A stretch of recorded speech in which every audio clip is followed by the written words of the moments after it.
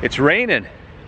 So the dilemma that I deal with pretty much every day is this: trying to please patients. And the issue becomes, do you tell them what they want to hear, or do you tell them what they need to hear? And the reason this video is happening is I had a patient yesterday who came in with his mother, and the child, he's over 18. He wanted decompression. He saw something on YouTube. He saw either the ring dinger or the Y strap or whatever, and that's what he wanted. But the story is that he went to a different chiropractor, and the chiropractor adjusted him. Meanwhile, the kid had low back pain. Keep that in mind. He had no neck pain. The chiropractor adjusted his neck. Well, he felt as though he was worse. So what happened was, he was in pain, went to the orthopedist. The orthopedist took x-rays and said there was nothing wrong, maybe you should see physical therapy.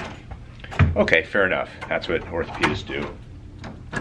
But the kid was very insistent and kind of forced his mom to bring him to me. And it's like, okay, wants something done. I examine him, and it turns out this kid does not need a ring dinger or Y strap. I didn't think it was safe. So what do?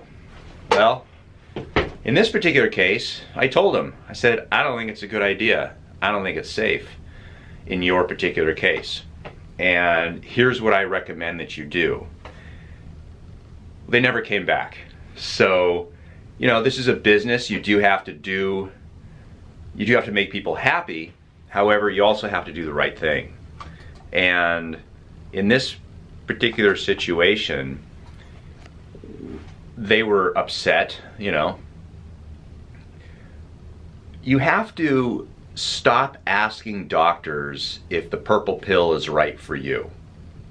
And you have to allow the doctors to give you their opinion. I'm assuming that when you come to any type of doctor, you are there for their opinion. You're the one with the problem. If you could solve it yourself, you already would have solved it. The reason you come in is because I may have some knowledge to try to benefit you. I don't want to know what you want. I'm interested in what you need. That is probably the dilemma that most doctors go through.